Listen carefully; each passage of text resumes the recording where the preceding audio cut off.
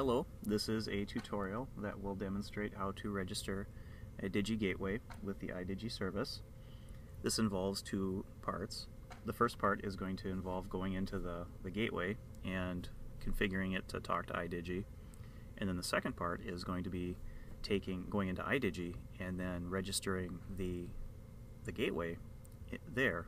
And then once we've demonstrated those two things, the device will appear and that will conclude the demonstration. So the first part, as I said, is we're going to go into the Digi gateway. In this case it's a Connect Port X2, and what I've done is open up a web browser here and I've put in the IP address of the gateway, and that will put me on the home page of it. So from this home page I'm going to go down into the remote management section.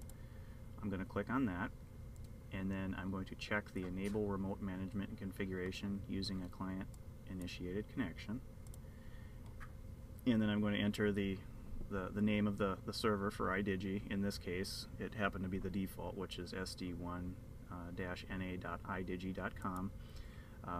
Your servers may be different, but typically this is the default one. So once I've entered that, I'm going to scroll down, click apply. So now we have the iDigi, or the gateway is configured. Now we go into iDigi to set up, to configure it there. So actually I'll go back here.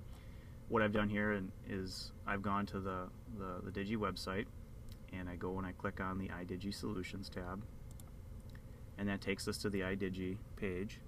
And then from there I go over to the iDigi platform login, and that's to log into iDigi.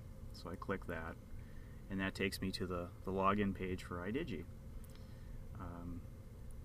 If you're doing this for the first time, you'll need to register an account, so you click on the "Are you a new user?"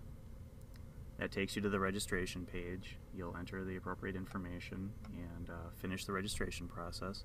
Once you've done that, it will put you back at the login screen. So now that you have your login information, you will log in.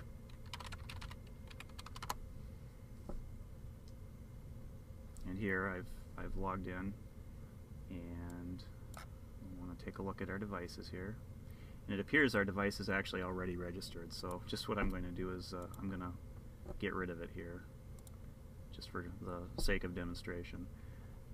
So I go in, and the device is not registered. We're now going to register it. So I go into the plus little icon right here, and I'm going to add a device, and it's going to automatically go across to your network and try to discover the device. So we'll give it some time here. So it's done, and we're going to look for that X2 here, and here it is. So you click your device, and then I gotta scroll down, click OK, and then as you can see, the device has been successfully added.